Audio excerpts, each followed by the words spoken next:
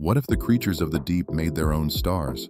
In a world where sunlight never touches, life has learned to glow. Tiny sparks drift through the water, soft, blue, and alive.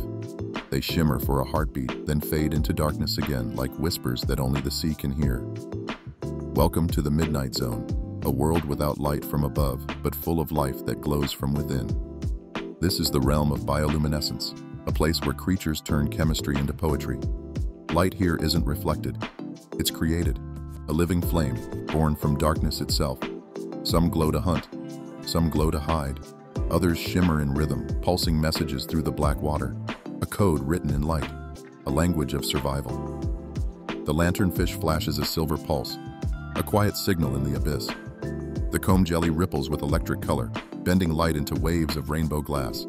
And the vampire squid, ghost of the deep, drifts with arms that pulse like living lanterns. To us, it's beauty. To them, it's everything. Communication, camouflage, life. Each flicker says, I'm here. Stay away. Follow me.